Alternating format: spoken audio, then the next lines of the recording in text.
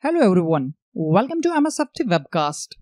In this video guide, we will install and configure DFS Namespace in Windows Server 2019.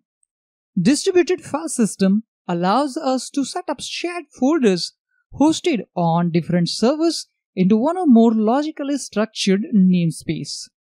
Each namespace appears to users as a single shared folder with a series of subfolders created as a shortcut links.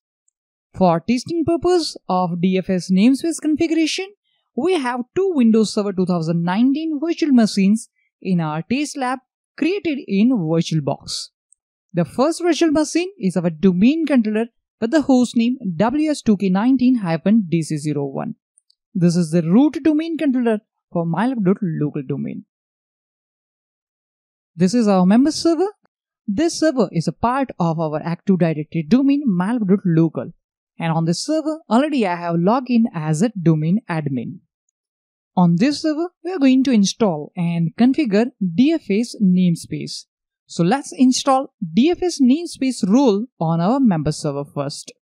To do that, we need to click on Manage, and then after we need to select Add Rules and Features.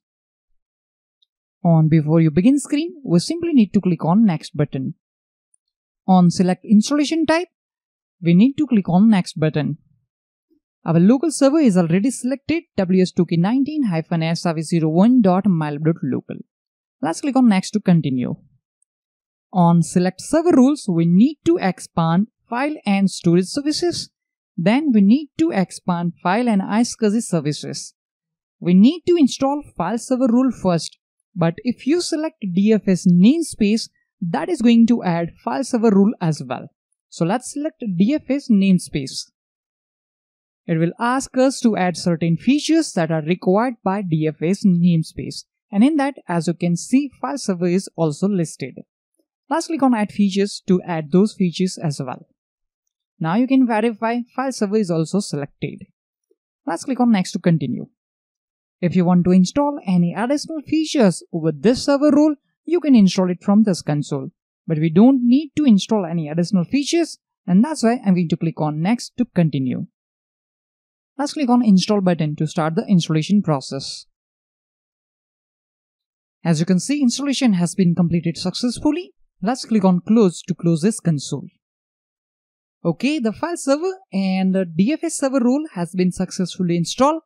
Now it's time to configure DFS Namespace on this server.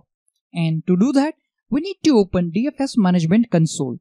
That we can open by clicking on Tools on Server Manager and then after clicking on DFS Management. That will open DFS Management Console. On DFS Management Console, let's click on Namespaces, and here you can see we don't have any item right now in our DFS Management. So let's create a new DFS namespace. To do that, we need to right click on Namespaces and then select New Namespace. Here it is asking us to specify the server name that we want to use as a namespace host. Let's click on Browse to browse that server. Let's click on Advanced and click on Find Now. We're going to select ws2k19-srv02. Let's click on OK and let's click on Next. On this console, it is asking us to specify the namespace name. For this demonstration, we are going to specify name store. Here you can specify the name whatever you want to set up. Let's click on Edit Settings to modify the permission as well. Now here you can see the local path of the shared folder will be c:/dfs roots/store. If you want to change the location, you can change it from here. But as we are going for the testing purpose, and that's why I'm not going to change the default location.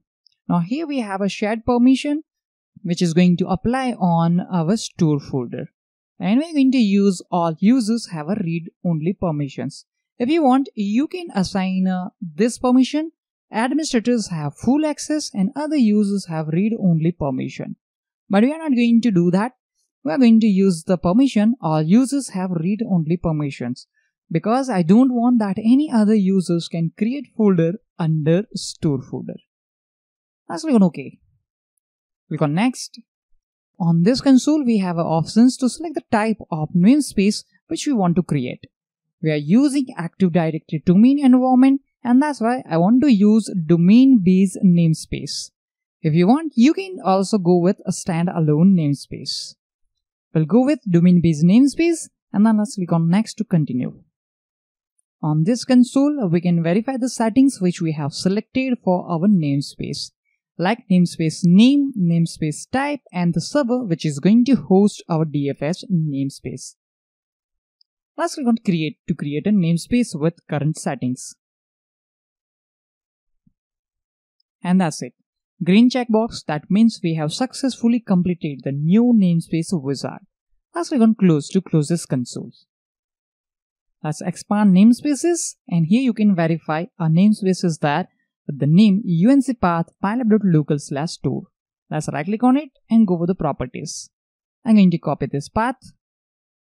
And now let's try to access this namespace using the uncpath.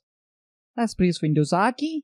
I'm going to paste that path which we have copied, and let's click on OK. Right now, as you can see, it is totally empty because we haven't added any shared folder under store. Let's minimize it. I'm going to open File Explorer as well. Let's open C drive. Under C drive, you can verify one folder is there with the name DFS roots. Let's double click on it. Under we have a store folder. Let's see the permission of the store folder. Click on sharing. As you can see, this folder is shared. If we click on advanced sharing permission, here you can verify that everyone has a read-only permission. Let's click on security, and here you can see default permission is there. Fine. Let's click on close. Let's double click on store folder, and it is totally empty. Now let's minimize it. So we have successfully created DFS namespace with the name store. Now it's time to add shared folders to the DFS namespace. For this demo, already I have created some users on our domain controller. Let's verify that user accounts. Under Active Directory users and computers, we can see I have created one OU with the name TestOU, and under that OU I have created two users, TestUser1 and TestUser2. And we have one group with the name TestUsers. Both users are a member of this TestUsers group. Fine. Let's go to Server Manager on our member server. Let's click on File and Storage Services. Because manually I'm going to create a share folder. Let's click on Task and select New Share. Here I'm going to select SMB Share Quick Group File. Let's click on Next. I'm going to select Type a Custom Path. Click on Browse. And we're going to store that folder on our E drive. Select New Folder. Here I'm giving name TestUsers Data. Select the folder, so our local path will be e:/TestUsers Data. Click on Next. This will be our share name, and this is our remote path. Click on Next. I'm going to enable access-based enumeration. Click on Next. I'm going to customize the permission. Disable inheritance. Convert inherited permission into explicit permission. I'm going to remove both entries for users. Let's click on Add to add a new entry. Select Principal, and that is going to be our group TestUsers. Let's click on Check Names and click on OK. Permission will be allowed, but the permission will be only applicable to this folder only. Let's click on Show Advanced Permissions and give them permission to create a folder and append data. Fine. Click on Apply and click on OK. Let's click on Next and click on Create to create the share folder. Fine. Our share folder has been created successfully. Let's click on Close. Let's click on this PC. Let's verify the share folder, and for the testing purpose, I'm going to create one text file here.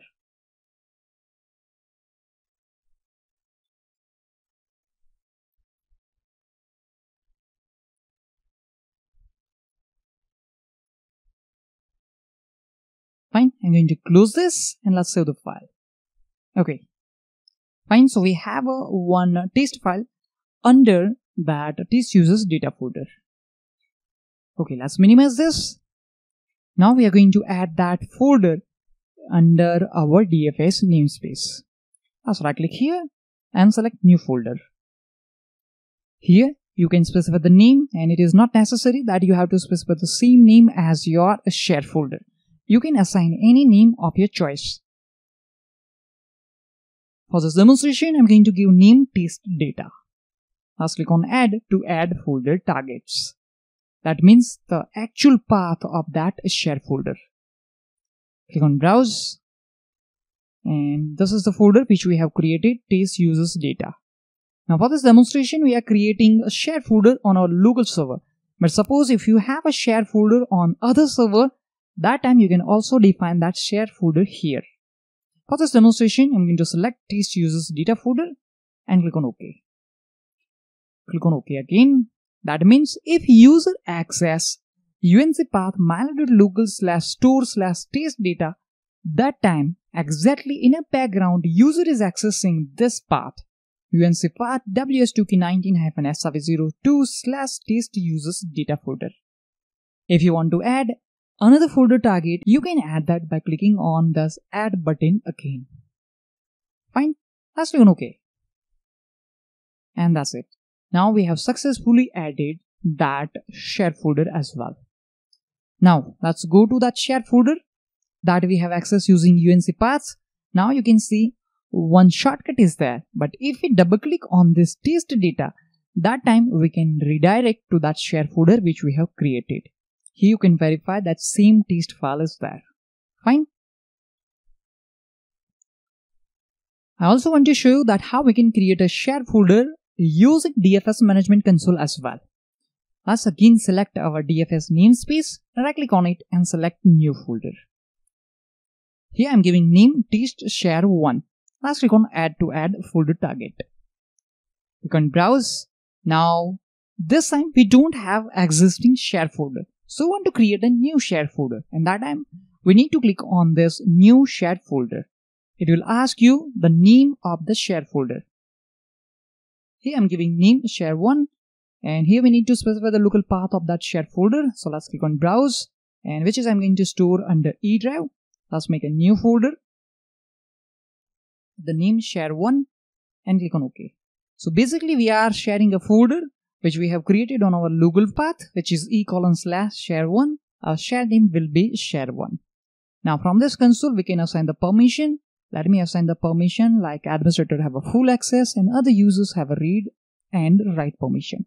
If you want, you can assign a permission from this console as well. Fine. Let's click on OK. Now we have that share folder as well.